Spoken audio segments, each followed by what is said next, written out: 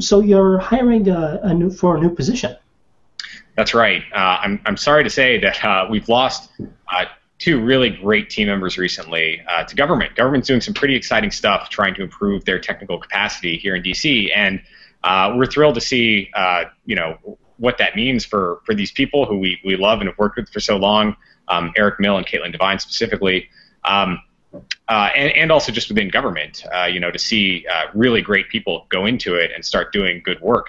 But it does mean that we're down a couple of really talented colleagues and need to find some enthusiastic and great engineers to take their places and become part of the team. Oh, yeah, there's a lot of people joining 18.4 or 18F. Yeah. So what does this position entail?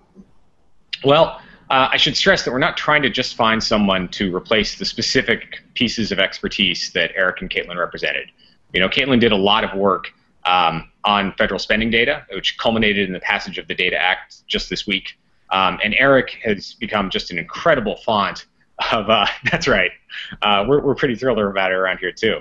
And Eric is just like, he's a dynamo. He works on a ton of different stuff, and a lot of it having to do with Congress, including our not just open source, but completely public domain effort at UnitedStates.io to collect information in collaboration with a bunch of other folks, and uses the basis for a number of services.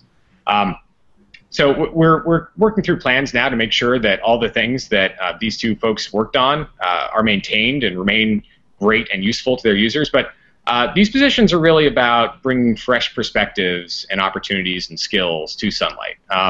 It's going to be a time of transition for the team, but we're looking for people who want to have a hand in shaping the direction we go in. It's a chance for you to come to Sunlight, bring some new skills and talents, and also dig in and become an expert on something that matters for open government, and help us push our mission forward through that.